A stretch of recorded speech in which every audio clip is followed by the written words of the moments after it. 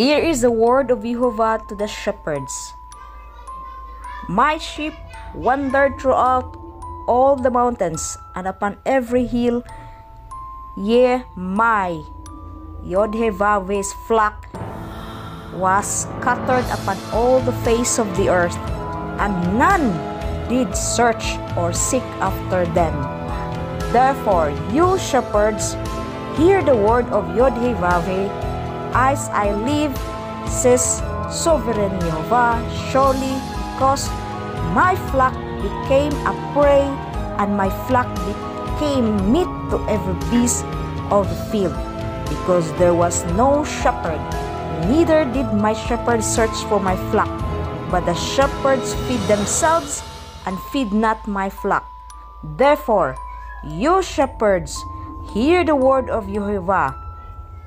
Thus said Jehovah, Sovereign Jehovah, behold, I am against the shepherds, and I will require my flock at their hand, and cause them to cease from feeding the flock. Neither shall the shepherd feed themselves any more, for I will deliver my flock from their mouth, that they may not be meat for them. For thus says Jehovah Sovereign, behold, I, even I, will both search my sheep and seek them out. Seek them out. As a shepherd seek out his flock in the day that he's among his sheep that are scattered, so I will seek out my sheep and will deliver them out of all places where they have been scattered in the cloudy and dark day. And I will bring them out from the people and gather them from the countries, and I will bring them to their own land and feed them upon the mountains of Israel, by the rivers, and in all inhabited places of the country. This is nakasabot mo ani unsa na iyang gipanulti sa Elohim. It's only Jehovah will search his flock. He will require his flock sa ilang mga kamot, and sa paghunong sa pagpakaon nila. He said, I will deliver my flock from their mouth, that they may not be meat for them. So Jehovah will deliver the flock from the mouth of all these shepherds. So it's up to you.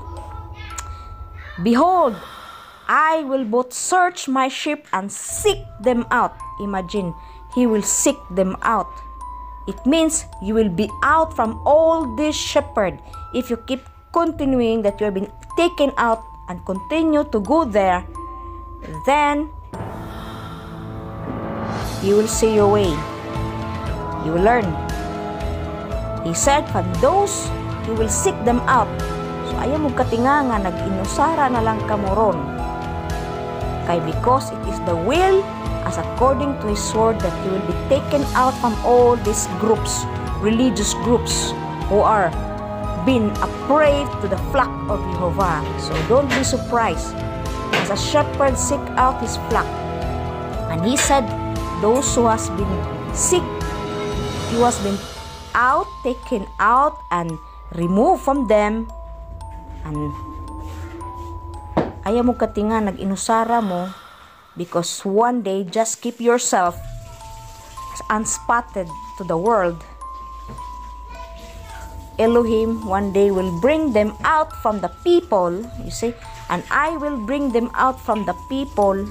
Whose people? From all the gathering you have there, from the countries, and I will bring them to their own land and feed them upon the mountains of Israel, by the rivers and inhabited places of the country. Hallelujah.